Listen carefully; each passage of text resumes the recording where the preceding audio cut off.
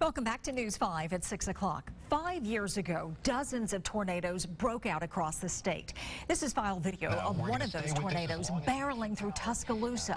234 people died in Alabama, hundreds more injured. The storm system caused $4.2 billion in damages.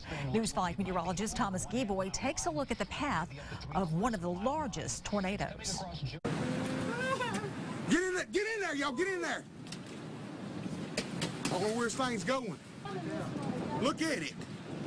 Oh my God. The tornado outbreak on April 27, 2011 saw 199 tornadoes across 14 states in the southeastern United States. But 62 of those 199 tornadoes were in the state of Alabama. What made this day so unique and also scary was how long these tornadoes tracked and how violent these storms were. In terms of the strongest one and also the deadliest one, we look to the Hackleburg tornado in the north central portions of Alabama. This one came in as an EF5 with winds of 210 miles per hour. The total length of this storm was 132 miles. Now for some perspective on that, that would take you from Meridian, Mississippi to Mobile, Alabama, not to mention it was 3/4 of a mile wide. This storm was long tracked and it was extremely violent.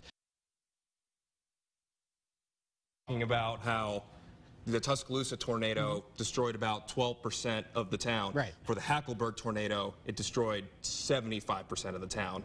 So very dangerous. I was in northern Mississippi that day. It just felt different. Right, and even here, we were watching very closely on the southern edge. Fortunately, there was no major impact on that date here. Yeah, exactly, but still want to make sure everyone understands we're still in our severe weather season here. That's right. And it's still very mindful, and we can't forget what happened on April 27th, 2011. And the photo behind you, we can take this photo full screen, and this photo gives you very clearly that 75% you just talked about. Now, these were intense tornadoes, and the number of tornadoes was record-breaking, something that you only see basically once a generation, once every 20 to 30 years. But that's a clear message to always have a plan.